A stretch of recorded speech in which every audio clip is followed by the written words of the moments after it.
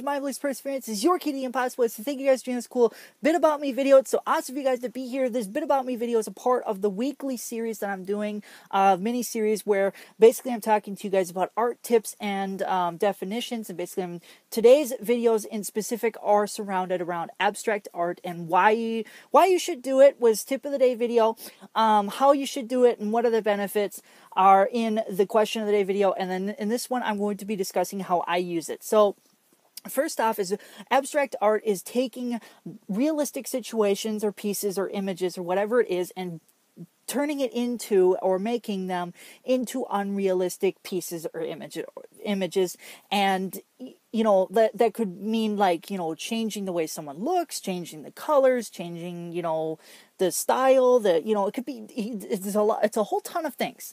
And you know, the thing is a lot of people out there, you're going to say, you know, that something is abstract art, right? And let me tell you now, is the artist community is both understanding as to what abstract art is, but also they don't quite, you know, they have certain definitions and qualifications as to what's abstract art. And to be quite honest with me, from what I believe and what I understand to be abstract art, it is basically if I'm taking like myself or some realistic, animal or person or thing or whatever, and I'm changing the colors or manipulating how it looks or anything like that, I consider that to be an abstract art form.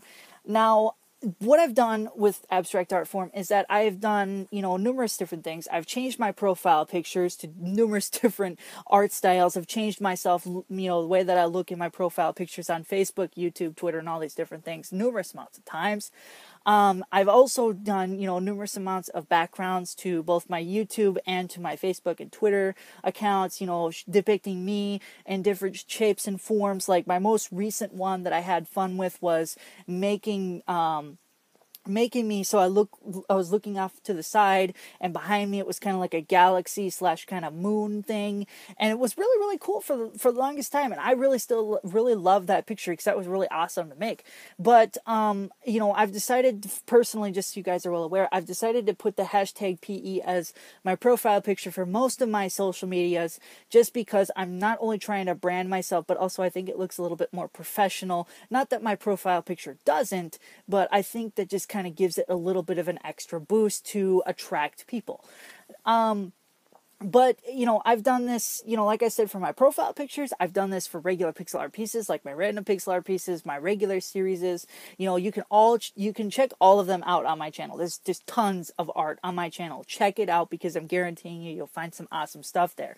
You know, and I've had a lot of fun because abstract art, you know, you take the realistic and you make it unrealistic. But what I think of unrealistic, I think of possibility. What can I do, you know, of the thoughts that I have and project them into a realistic piece? Like, how can I change that to what I want to see? Like, one of the things I think is awesome is, you know, if we had blue skin, I think that would be really, really cool. I don't know why. People are going to call me crazy, but that's a thing though, is I've done myself where I've had blue skin before, you know, in a profile picture, and it was fun. So, you know, and no one could tell me I was wrong, because it's abstract art and it's my art, and yeah, it's basically out there. And if you like it, great. If you don't, well, I can't do anything about it.